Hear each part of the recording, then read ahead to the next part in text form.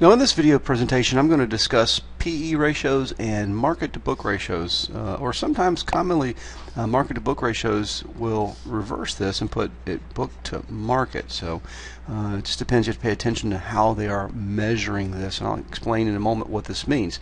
Now I'm going to go ahead and use an undisclosed publicly traded company on the New York Stock Exchange, and I'm going to go ahead and put the latest numbers I have on this company. The company's actually selling for about $24.50 a share right now, and its last earnings per share was $1.50. Now if we take a look at this, we have the P and the E, because this is the price, or sometimes referred to as the market price, and of course this is the earnings per share. We report those usually quarterly. That would mean that we take all the net income, divide it by the shares outstanding, and we see how much each share would have paid, excluding any preferred shares, but we'll keep that simple right now. We'll just call it earnings per share. You can get this information just on Yahoo. Click on the finance, and usually this is on the summary page. So what do we have here? Well, if I do the math properly, I should get 16.33. So what does that mean? 150 into 2450 is 16.33. So in essence, what you are saying is you paid 16.33 times earnings. Is that good or bad? Well, it depends. Now, they say the average at any time on the S&P 500 is about 17 times earnings. So if I were to just apply this to the simple concept of 17 times earnings, or multiply this bottom number by 17, I get a number closer to $25.50. Now, according to this little measure, it tells me maybe this stock at $24.50 is undervalued based on the average times earning purchased in the S&P 500. A lot of times what analysts will do is they'll look for P ratios that are really low, like maybe at 12 or 11 or 10, and they'll ask themselves, if the following quarter that earnings per share stays the same, could that stock be undervalued? And if you haven't figured it out, it's really based upon this number right here. There are some P ratios that will approach 100 or even over 100, and you're asking, why would you purchase something for 100 times its earnings? Well, that's because the analysts expect this earnings to be much greater in the future.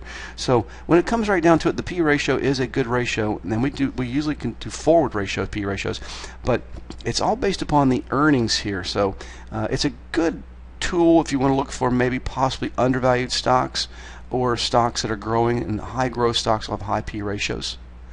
Now let's look at the other ratio we have here, called the market to book, or sometimes referred to as book to market. This same company, $24.50.